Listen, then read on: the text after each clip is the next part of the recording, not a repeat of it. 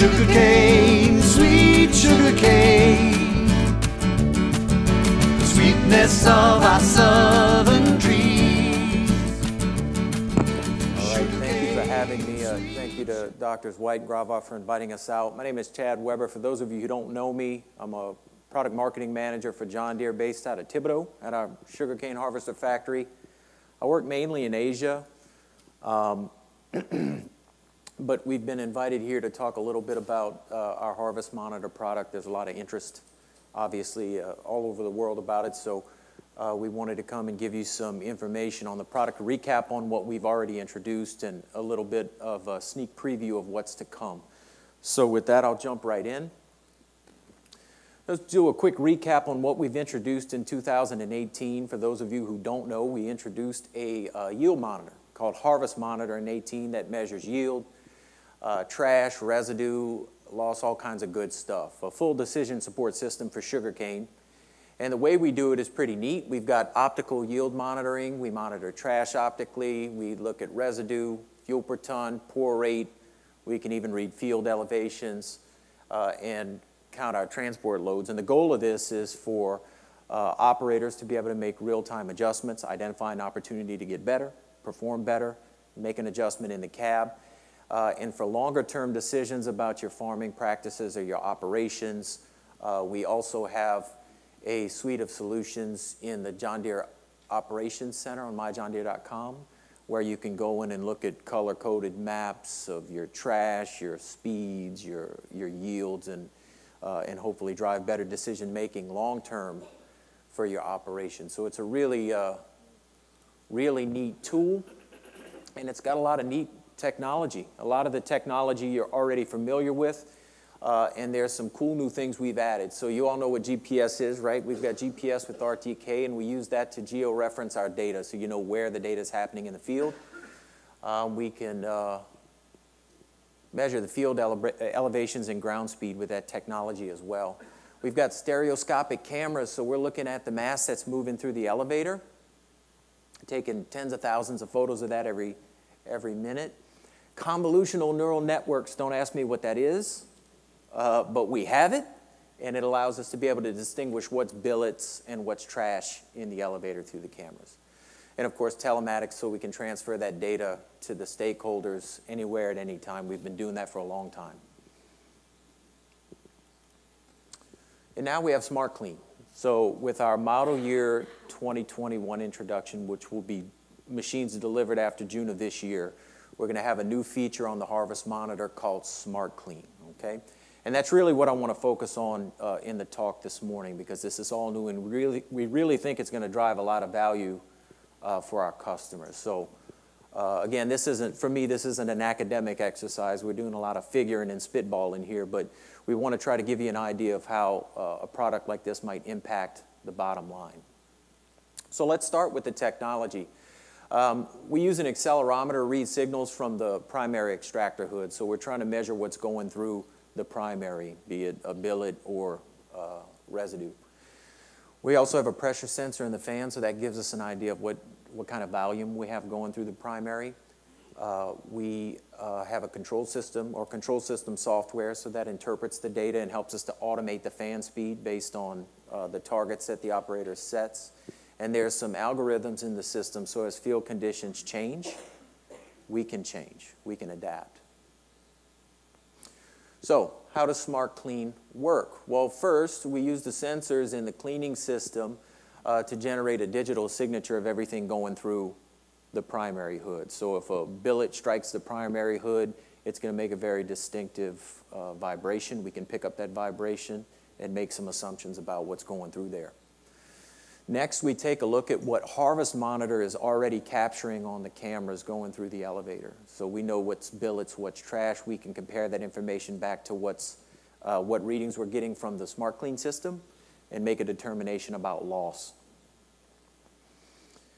Now, our users, we can monitor billet loss and trash while controlling fan speed manually, so you can kind of take a look at where you're at, make adjustments in real time. But we also have a feature that allows the computer on board to control fan speed automatically. So you set the loss target, you set the trash target, and you let the computer control the fan for you automatically. We've been doing a lot of testing with this new technology, and we invited the SRA, which I'm sure you're all familiar with, Sugar Research Australia, to come and play with the system, and they were able to confidently validate the technology, so we feel really good about it. So let's take a look at what typical cleaning looks like in Louisiana. This scatter plot chart here shows what our Louisiana control group, our Louisiana test group, did on cleaning. On the y-axis, we have the fan speeds in RPM, and on the x-axis, we have the actual percent trash loss.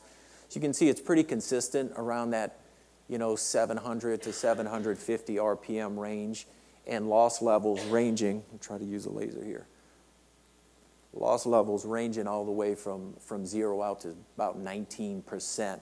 If you look at the color coding here, the more yellow the plot gets, that's a higher percentage of time spent at that particular level of loss. So you can see we've got quite a lot of yellow out here between 15 and 19% loss. That's not where we want to be, but that's typical.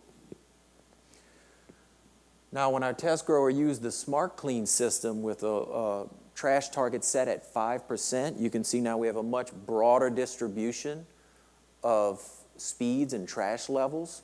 You see we have a little bit more yellow down near 0, which is good to see.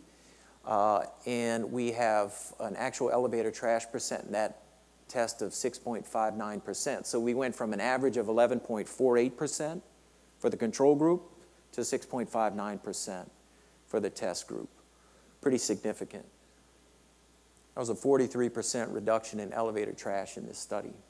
So you might be thinking, okay, well, they got the trash down. They probably saw higher losses. No, as a matter of fact, we didn't. We got 77% reduction in primary extractor losses in that same test.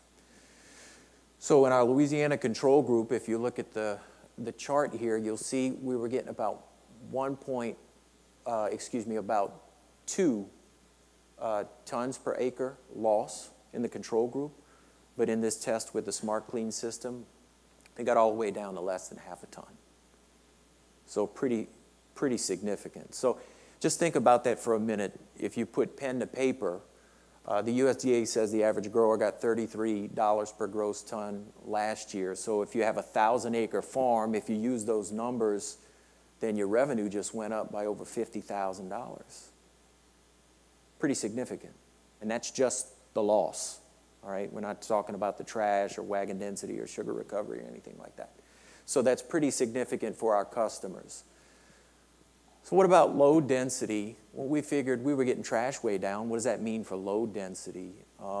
Did a little bit of hunting on the internet. Norris has a good study he did in 2010 that shows how wagon densities go up as trash levels go down.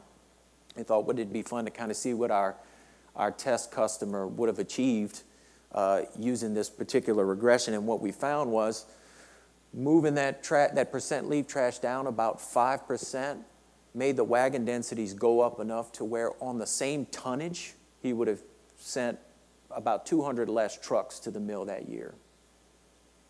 Extremely significant, right? So if you're handling your own highway transport, that could be a tremendous savings for you there as well. So less trash, less trucks. What about sugar recovery? The most recent information I could find from LSU was that for every 1% increase in trash you have, you lose about 3 pounds of the yield per gross ton, latest data I could find.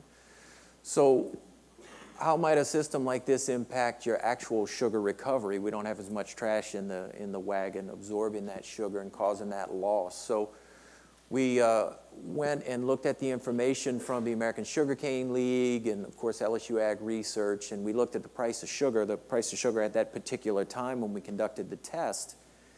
And by moving that trash level down 5 points, we get, theoretically, 15 pounds of additional sugar per gross ton. So when you do the math, we've increased recoverable sugar by close to 7%.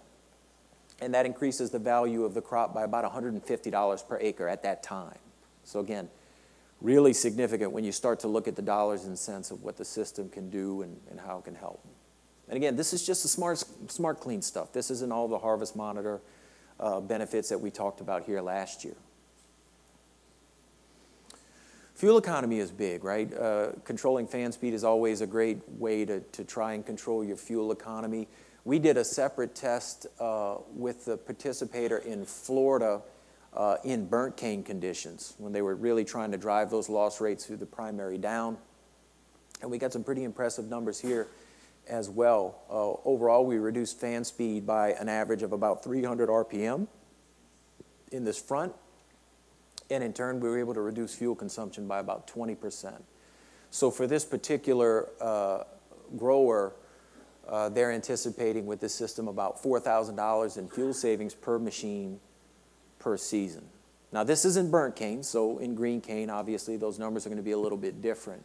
But it just kind of goes to show you that no matter what the situation is, no matter what the conditions are, the varieties are, there's something to be had from controlling trash and loss through the primary.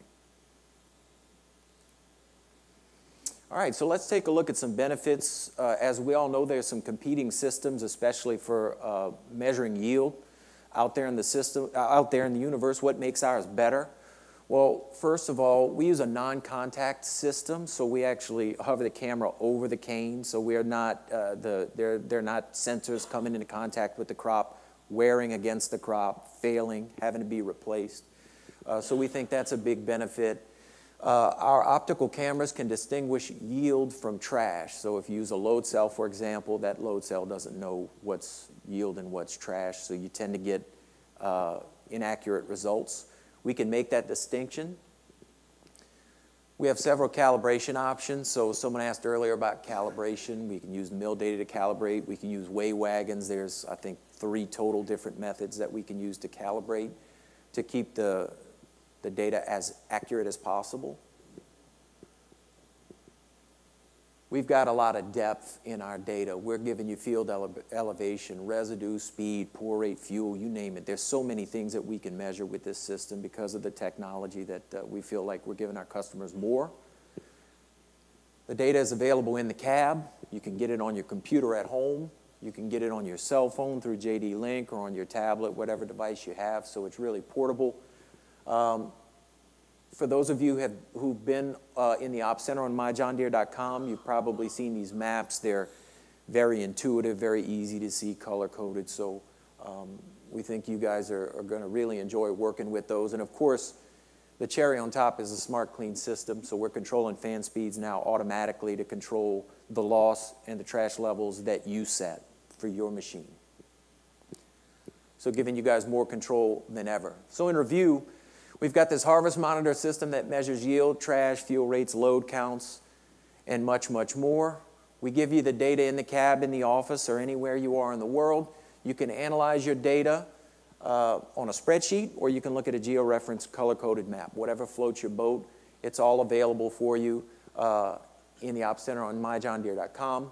Of course, our new Smart Clean system measures extractor losses and trash, and we can control that fan speed automatically, or you can control it manually if you prefer, so a lot of control there. We have several key advantages over competing systems, but as we all know, we're in the business of making money, so the big one is we make you more money, and that's what we're trying to do here. So, that, I'm happy to try to answer any questions you might have on the system.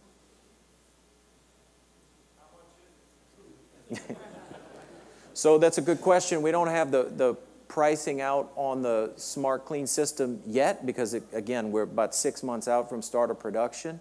But it's going to be an add-on to the Harvest Monitor. So it's going to be a new feature on the Harvest Monitor. So when you purchase the Harvest Monitor, you'll get the Smart Clean system with it. So we don't see a big jump in price on that. The technology is pretty low cost, but we ought to have something in the next couple of months. We're actually talking about pricing right now. Say that again? The maintenance on it? You know, I brought an engineer, John Dighton. He could maybe speak to that a little bit. I don't think there's a whole lot there from a maintenance perspective. On the Smart Clean system itself, there's not really any wear components or anything. The thing is, right now, it's only tested to work with John Deere hoods and fan blades. And when you keep those in there, we can be confident of the performance. So if your fan hood wears out, you replace it with something else.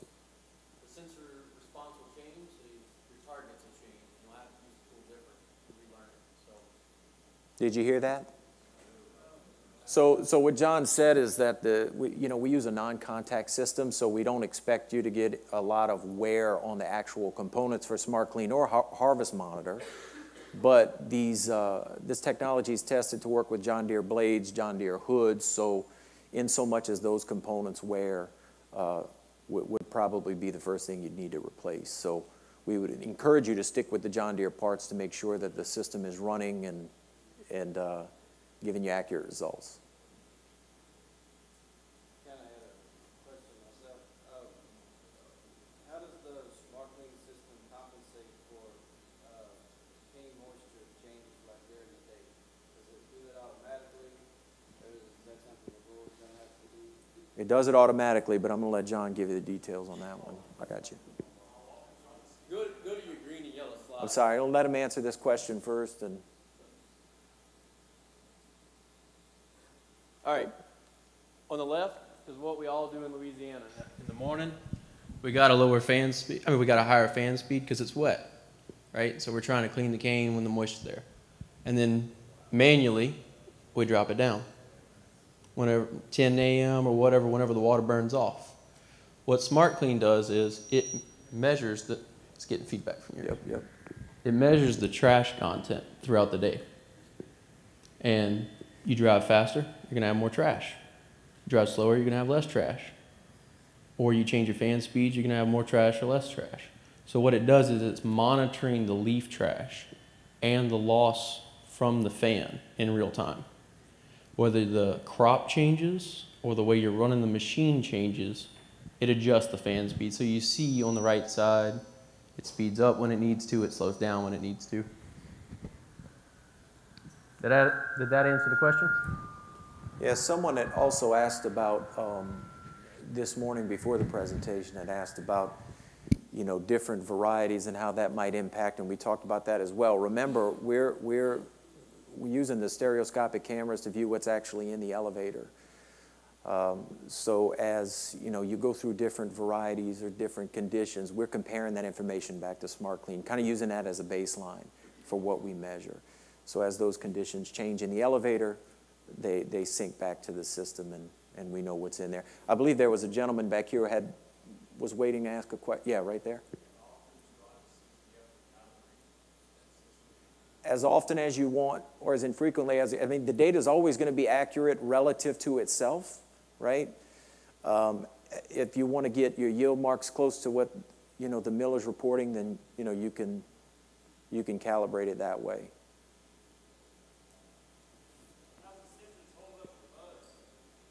Again, we're not using any contact systems at all. We're actually hovering the camera over the elevator so nothing touches it. It gets some dust. It'll even tell you when to clean the lens. It's pretty slick, but nothing is coming into contact with the crop at all. So from a maintenance or service standpoint, we normally recommend every day you just spray the lenses with water and wipe them dry. And we've seen them run for more than 4 weeks without getting dirty, but it's one of those things, if you just don't check, you're going to let it get one speck of mud on it and then cause a problem. You can see it, you can watch the camera in real time.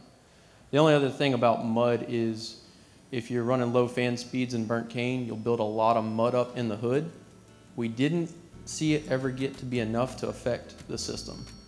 But if you have, a couple 100 pounds of mud in your fan because you've been cutting burnt cane and then you all of a sudden jump to green cane, it can affect you. So that's the only sensitivity to mud that I know of.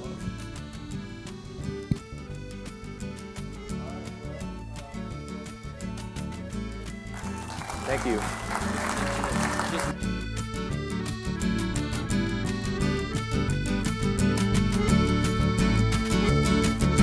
Sugarcane, sweet sugarcane, the sweetness of our southern trees. Sugarcane, sweet sugarcane, and fireflies in the jasmine scented breeze. There's a little shade beneath this tree that shields me from relentless heat. An afternoon shower possible.